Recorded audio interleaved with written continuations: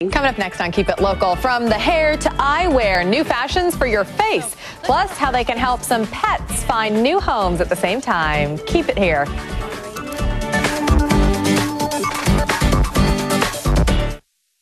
So she's sort of the Martha Stewart of the tile and stone market, and she's now using her design experience to help pets find new homes. Her name's Ann Sachs, and she once owned a stone and tile company. Yep, but now the talented designer is behind an eyewear line. As Carly Kennelly shows us, all the proceeds are going to a local pet rescue organization.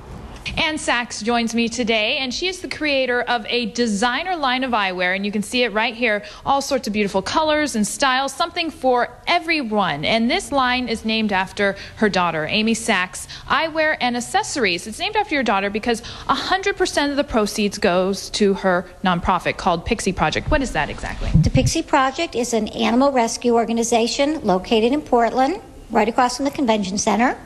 And Amy is the executive director, and Carly, her best friend, works with her, as well as Ted and Hannah, and they have done a remarkable job of saving animals in Portland and Southwest Washington. That's a wonderful organization, a wonderful idea to save those animals. So let's have our first guest come in and model this first pair of glasses, because as I was saying earlier, there's something for everyone. There are so many different styles, and you can find a style that fits your face.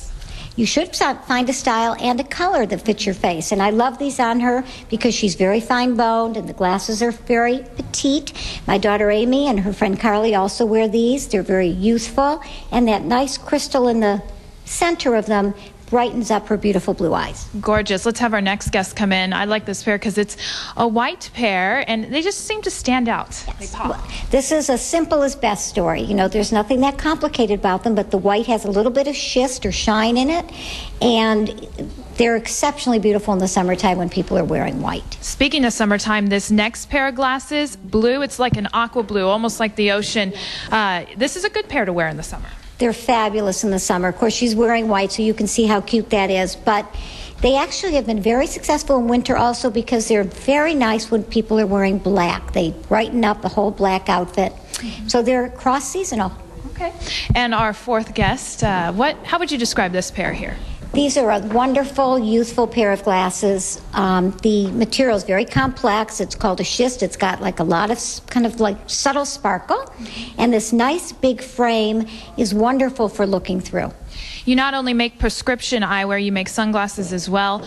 This is something that makes your company stand out because it's made from bamboo, right? These glasses are made from bamboo. These are 100% sustainable bamboo. They are all handcrafted. You can even see the little craftsmanship of the nails that are used to hold them together, and all of the frames are available as optical frames, reading glasses, reading sunglasses, or suns. Let's go back over here to all these styles you have, because I could pick probably a whole handful that I like. This one stands out to me, this pretty red pair with fabric inside, correct? But you were saying earlier that this might actually be better for me. Why is that?